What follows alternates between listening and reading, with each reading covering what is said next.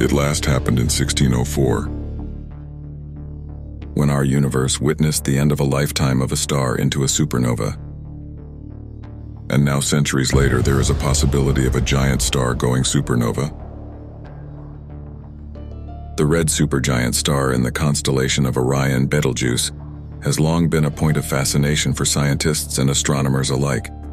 One of the brightest stars of the lot, it is slowly dying, having used its main nuclear fuels. Sooner or later, it will disappear into the abyss of space. But why is this dying star of much importance to the scientific community? Why has it for centuries attracted the community of astrophysicists and astronomers? What makes this dying star so very special? Let's find out. Welcome to Lab 360, it's time to explore.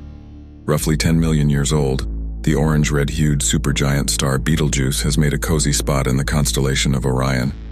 It is a semi-regular variable star positioned at the right shoulder of Orion, or the left shoulder as seen from Earth, if it is a clear sky. Try looking up at the sky tonight, you might just find it.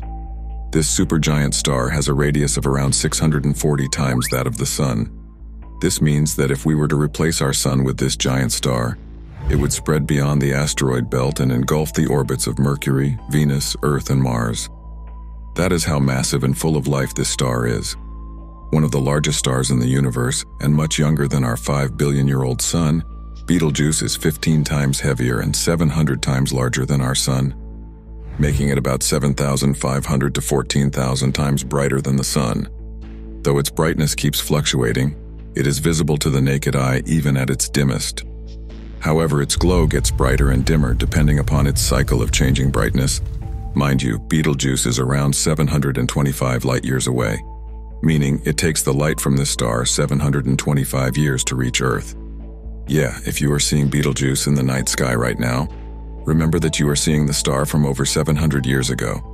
This piece of information completely blew your mind, didn't it? Unlike most stars with a constant glow, Betelgeuse undergoes a major brightness-changing cycle. One is about every 420 days, the others last 185 days, 230 days, and even 2,200 days. In addition, Betelgeuse has sudden brightness changes that break out of the known cycle. This liveliness of the supergiant star has bewitched astronomers and astrophysicists from the period of antiquity and before, be it the 14th century astronomer Ptolemy, the 19th century astronomer Angelo Secchi, or Chinese astronomers before Ptolemy. The observation of Betelgeuse has been of great intrigue and part of mythology. The indigenous people from the Great Victoria Desert of South Australia incorporated Betelgeuse into their oral traditions. In South African mythology, Betelgeuse was perceived as a lion casting a predatory gaze toward the three zebras represented by Orion's belt. In the Americas, Betelgeuse signified a severed limb of a man figure, a hero whose leg was cut off by his wife. The variable light of Betelgeuse is linked to the severing of the limb, whereas the Lakota people of North America see it as a chief whose arm has been severed. The Sanskrit name for Betelgeuse is Ardra, after the Ardra lunar mansion in Hindu astrology. The 19th century star enthusiast Richard Hinckley Allen linked the Rigvedic god of storms Rudra to Orion's stormy nature. It was the brightness of Betelgeuse which made it part of numerous mythologies. From a solid yellow, meaning highly luminous, to its current red color, this giant star has seen civilizations evolve. But things started to change for the star in the fall of 2019. The visible disturbance gave birth to the possibility of it nearing the supernova stage, complete extinction. In 2019, a drastic dip occurred in the brightness of Betelgeuse, something outside of its typical brightening and fading cycle. And within months, the star had dimmed by about 60% in an event now known as the Great Dimming. So much so quick? This phenomenon intrigued the scientific community to the core. Many scientists anticipated the star might be entering the pre-supernova stage. Of the other existing theories, one suggested that a huge, cool, dark star spot covered a wide patch of the star's visible surface. But Andrea Dupree, Associate Director, Center for Astrophysics, Harvard and Smithsonian, led Hubble observations suggesting a dust cloud covering a portion of the star. Using Hubble, Dupree's team began observation in early 2019 and probed the layers above the star's surface. This is what Hubble captured. The surface was soaring at more than 20,000 degrees Fahrenheit.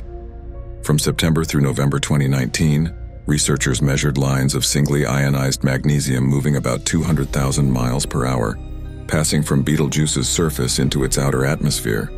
This hot, dense material continued to travel beyond Betelgeuse's visible surface, reaching millions of miles from the seething star.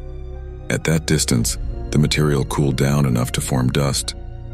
According to researchers, Betelgeuse lost around 2 times the normal amount of material from the southern hemisphere over the 3 months of the outburst. Like all stars, it is losing mass all the time, but at a rate of 30 million times higher than the Sun. The possible cause for the outburst was pinned to a convective plume bubbling up from deep inside the star. It produced shocks and pulsations that blasted off the chunk of the photosphere, leaving the star with a large cool surface area under the dust cloud which was produced by the cooling piece of the photosphere. This fractured piece of photosphere ran into space and cooled to form a dust cloud, blocking light from the star from reaching Earth. The dimming of the giant star throughout 2019 was easily noticeable even from one's backyard. But after completely blowing off its top, things started to look cheerful for Betelgeuse in 2020. By mid-February 2020, Betelgeuse had lost more than 2/3 of its brilliance, and by April, it had returned to its normal brightness. But as of early 2024, the recent activity in the monster star suggests that it is rotating much faster than expected. A star with a diameter almost 1,000 times larger than the Sun should not be rotating this fast. Observations from the Atacama Large Millimeter Submillimeter Array, also known as ALMA, showed that Betelgeuse is rotating at the speed of 5 kilometers per second. Well, that's around 8 times as fast as a jet fighter. Further investigation through ALMA revealed that half of Betelgeuse appears to be approaching Earth, while the other half appears to be receding. However, a team of astronomers at the Max Planck Institute for Astrophysics believes that Betelgeuse's boiling surface can be mistaken for rotation even in the most advanced telescopes. According to the team, the rotation is an illusion created by the star's violent boiling bubbles on the surface. Some bubbles are as large as Earth's entire orbit around the Sun, and since it is located at a distance of over 700 light-years from Earth, it appears to be rotating faster. In conclusion, for a much younger and massively huge star like Betelgeuse, rotating and emitting mass and heat at a much faster rate, it will burn through its material faster too, thus leading to a shorter lifespan as compared to other giant stars like our Sun. With that estimation, it is expected to end its evolution with a supernova explosion, most likely within 100,000 years. As for when the explosion happens, Betelgeuse is likely to shine as bright as the half-moon for more than 3 months.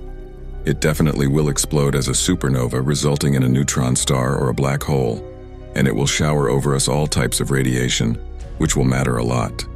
Meanwhile, life on Earth will remain unharmed, except for the brightness that will prevail after.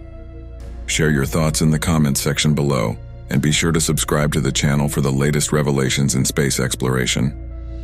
Hit the bell icon to stay updated, and let's continue to explore together.